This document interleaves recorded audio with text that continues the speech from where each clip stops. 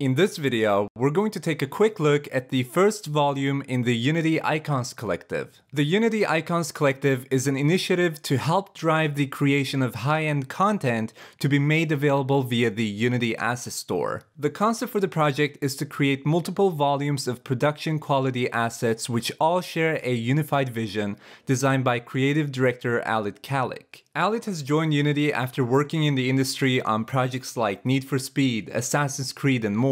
He's brought together a unique group of people with whom he has collaborated in the past, along with artists, developers, and publishers from the Unity community to bring this vision to life. There are 7 people who have contributed to the development of this first volume, Yggdrasil. With this project, we at Unity have sought collaborators who not only bring world-class technical skills to the table, but also creative vision. For example, on this first volume, Unity has collaborated with Johnson Ting as the concept artist, whose credits include work on Gears of War and Halo. For more information on the full team, see the link in the description box of this video. We have included assets to cover multiple areas of a game, ranging from characters and environments, art and animation, to music and sound effects. We have also partnered with the teams at Quixel, Algorithmic, Rococo, Arts United, and Pinewood Studios to provide content and support for the collective.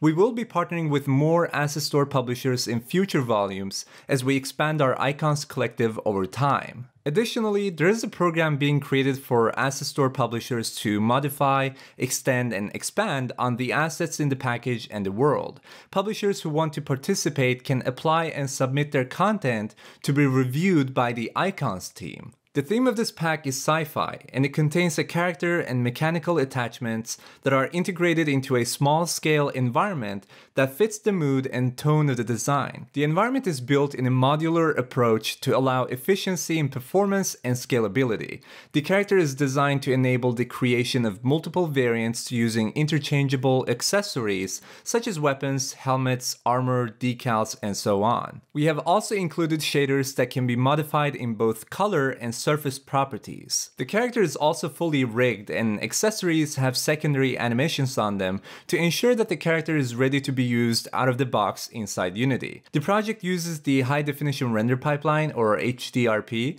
which aims to provide developers with tools to achieve high definition visuals. As we can see, using the assets from Yggdrasil, we were able to work on a level of our own. Thanks to the assets being modular, we could remove and add new parts to the prefabs that we place in our scene. For more information about Yggdrasil and the Icon Collective, please see the link in the description below. We hope you like the Unity Icons Collective and find it useful for your projects, and we look forward to see you in our next video.